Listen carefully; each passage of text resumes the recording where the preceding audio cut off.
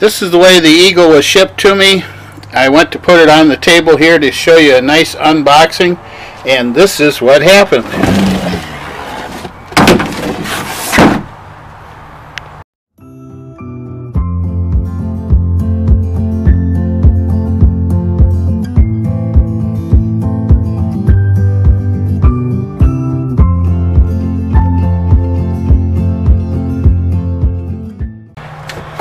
One thing about Home Depot is they have a habit of just taking the box that it was put in from the manufacturer, throwing a shipping label on it, and then throwing it on the UPS truck. Most of the other places that I've dealt with before, like Amazon, they usually take this box and they put it in another box to give it a little protection. Personally, I think these boxes are designed to go on a pallet. It's shipped to a store and then taken off of that pallet and put on the shelf. I don't think they're really designed to go from Anaheim, California all the way out here via the UPS trucks and trains and all that other stuff. So this is the second time that I've gotten something from HomeDepot.com where they just shipped the box. It did come, everything came, but when I went to pick it up to finally put it up here on the table, the box just fell out. So what you get in the box is you get the manual, which we'll sit and read, which I'll sit and read in a little bit, some extra line, an Allen wrench, and a screw, some cardboard packing,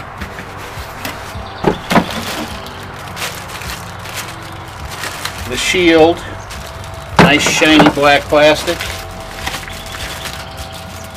the handle, and this one's got a zip lock on it. My old fingers aren't real good at taking these zip locks off. Throw that on the ground. Then the machine itself, and this is the new carbon fiber shaft one. This one has the split in it for shipping. There is rumors that they're going to come out with one that's a solid piece, but this doesn't bother me too much. This is just designed for shipping. It's not designed for anything else. Not like the Toro Powerplex, where you can take and loosen this up and fold it up, put it in your car to go over and trim grandma's lawn with. So, and let's see, here's the charger, typical Eagle charger, 2.5 amp battery. So this is their small battery.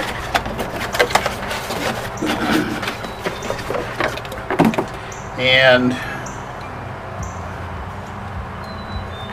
it says it's green, but I'm going to stop, come charge this up fully, come back, and then we'll go from there. Before I do that, put this together, all you need to do is bring this up. This is threaded and it's pretty stiff. Bring that up, put this bolt in this hole using this Allen wrench. Then mount your extra handle to the shaft. Do you need to see me do that? No. So, not to waste your time. Alright, so let's get everything charged up, get the bolt in, and we'll take it from there. I got the Eagle Power Plus string trimmer put together. Let's go over a few of the details on the assembly and the machine itself. First off, when you put these in, there's just two Allen head screws here. Goes into a piece of aluminum, this piece of aluminum right here, and it's pre-threaded for you, so make sure that once you start them it goes in nice and easy. It's the screws are captive, so they won't fall out while you're trying to put it together. It's a 15-inch cut. That's most of these electrics now are between between 13 and 15 inch, so this is the top end of the range. It has what's called a power head. Power head is pretty simple. You just take 15 foot of line, feed it through, and then push this button and it automatically winds it. It's a cool feature. I think it's going to work pretty well. This uses a bump feed head, so when you don't have enough line out, all you do is tap it on the ground while it's spinning and the line comes out and it trims it here on this little knife edge. Be careful, that knife edge is sharp, so if you're going to play with it, go this way, not this way. Carbon fiber shaft. Eagle claims that it is stronger than, as strong as steel and as lightweight as aluminum, and it feels nice. It's a nice carbon fiber shaft. Remember, with a carbon fiber shaft, don't hang these on your trimmer trap if you got one on your trailer, because it'll wear right through this carbon fiber really fast. If you have a trimmer rack on your new Toro time cutter, also be kind of aware of the fact that you want to make sure this is cushioned good with a piece of foam, otherwise it's going to wear through and bust your trimmer on you. This hinge here, I talked about putting this hinge together earlier. This is a permanent hinge. The Toro Powerplex is the only one that you can use right now that you can take this apart, fold it up, and put it in your trunk. I don't like the handle on this. It's a standard handle. You know, a lot of people have it. It's got a little cushioning on it, so it's not bad that way. I think if you use gloves or dirty gloves, you're gonna mess this up pretty fast, where most of the other string trimmers use a hard plastic. Also, one of the other features that I like on the Toro Powerplex is this is easily adjustable. You just flip a little latch and you can adjust it up and down. So this one you set for yourself. If your wife wants to use it, you have to loosen this up and readjust it for her.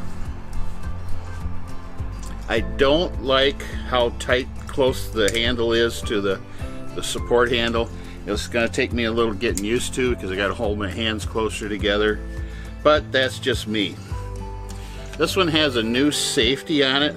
This safety here is designed to squeeze with the edge of your thumb. You see how I'm doing it? And then pull your trigger. And the trigger is variable speed. Just this is a right-handed machine, it looks like. I can't quite figure out how to make that safety work using it with my other hand. So if you're one of the majority, the right-handers, you'll like that. This one comes with a 2.5 amp hour battery, and the 2.5 amp hour battery is sufficient for about 30 minutes of runtime.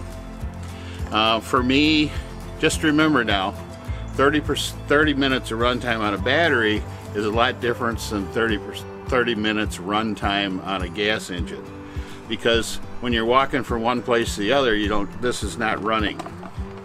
So 30 minutes of actual runtime will last a lot longer for you than 30 minutes with a gas trimmer. Just snap it in. This battery uses the same mounts as all the Eagle batteries in all their tools, so they have one battery type. This is the smallest battery, the 2.5 amp hour. There is a model out on Home Depot now, I noticed, that has a 5 amp hour battery if you have 3-4 acres to trim at one time, or if you have a mower or something else that you want to have a spare larger battery for. They do make batteries up to 7.5 amp hour, but that would make this a pretty heavy machine. The way it is right now, it's balanced well. Let me back up. It's balanced well. It's not heavy. It's not heavy enough that you probably think that you'll want to strap with it. Eagle does sell a strap. And it's quiet.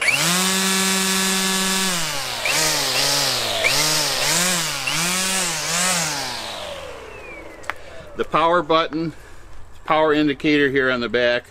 One of the things that I don't like about the Egos is that this either shows green or red. So you don't know how much charge you actually have in the machine until the battery's almost dead. So I wish they'd put a fuel gauge on this, or at least a different colored LEDs. So like green for fully charged, yellow, blue, and then red, you know, like a 4 position. So you kind of know how much charge you got left. All right, any questions? Ask down in the comments below. Next step, we're going to give this a try. See how it is for power-wise. Just to quickly talk about the price, I purchased this trimmer through Home Depot. I paid $229 for it. Ego or Home Depot are not compensating me in any way for this review. Just make that clear. The 2.5 amp hour battery and the 15-inch carbon fiber string trimmer is running about $229 at the Home Depot. You can also get a 5 amp hour battery with it, and it's an extra $100. Comparison wise, if you take a look at the DeWalt FlexVolt, which I think is a fairly comparable machine, that is $249. That comes with the 60 volt max 3 amp hour battery. That battery is just slightly bigger than the Ego battery. All right, I did a review of this on today's mower, and as you know, there's a couple things that I don't like about it, particularly the vented head, so you can't use it in wet conditions. Anyway, not to be too negative today, my favorite little trimmer this year is the Toro PowerPlex. It's the lightest one, has plenty of power. You can bend it in half. You want to bring it over and trim grandma's yard. That one also comes with a 2.5 amp hour battery for about $169. Now I will say it doesn't have quite the power that the Ego has, but it has plenty of power for your weekly trimming. So back to the Ego. Ego, the one that I'm testing, is $229. Comes with a 5-year warranty, and everybody rants and raves about how good the Ego actually takes care of your equipment if you have any problems with it. So, all right, let's go out and do some actual trimming with this machine.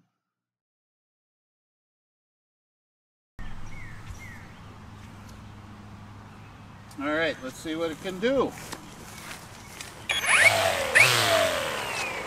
It's going to take me a while to get used to this safety. I'm used to having the safety on the top of the handle, but I'm old. I guess I can change.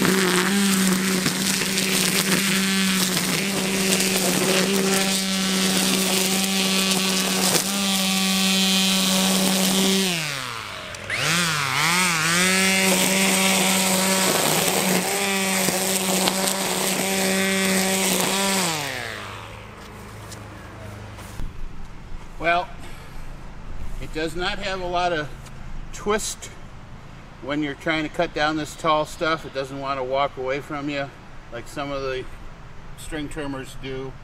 It's got plenty of power. If you notice, it never slowed down a bit. I would give it a little more power than the Toro PowerPlex, and not quite as much as the Steel commercial, but the Steel is a commercial brand. So I do like the line that Eagle supplies. That twisted line cuts this very well. If you notice, I took my time. I didn't whip it around like I was trying to whack it off. If you take your time, and on the really tall stuff, start from the top and work down, you don't end up with your grass getting wrapped around the string trimmer head and all that type of stuff. So all in all, this is a very good trimmer. If you want to buy some other Eagle equipment, you know, like their blower and especially their walk behind self-propelled mower, this is a good complement to go along with it. Alright, that's about it for me. If you got any questions on it, feel free to ask in the comments below. And don't forget to, if you want more videos like this, don't forget to subscribe. Thank you.